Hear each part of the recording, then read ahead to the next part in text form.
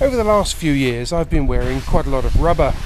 My wife knows about it, but the fact is, at my size and age, it's not a very pretty sight. But I'll tell you what, it's worth it, and here's why. Shut up and sit down.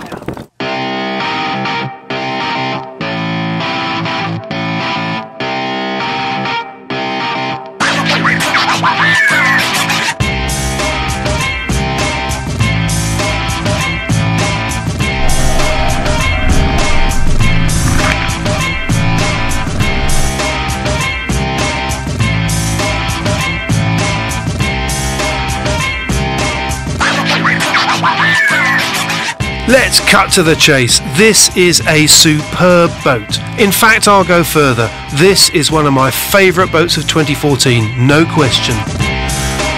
And not simply because of her blistering pace downwind when you hoist the kite, sheet in and light the blue touch paper, but because she's simple, one of the simplest high-performance boats that I've sailed. She's simple and easy.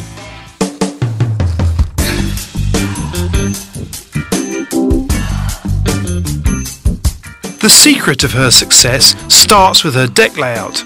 When you first step aboard, you could swear that she hasn't been fully fitted out. There are so few lines.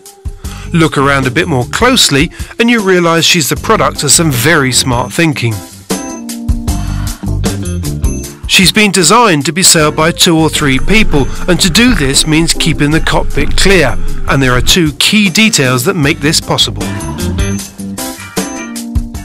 The reverse kicker on top of the boom and the main sheet that comes off the boom rather than the cockpit floor.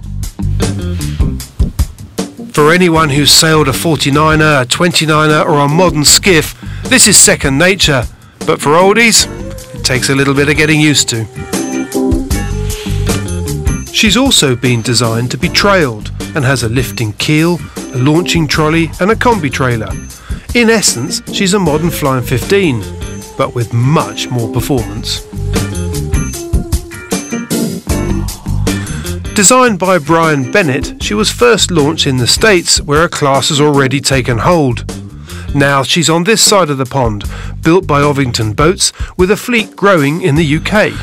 The bottom line is that this is one of the most exciting small racing keelboats to hit the scene. So when you're drawing up your wish list of boats that you want to go and test, put this one right at the top.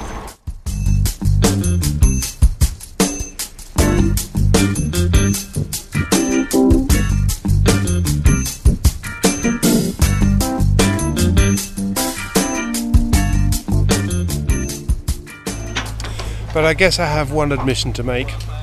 You don't really need to wear rubber to sail the VXOne. Shame.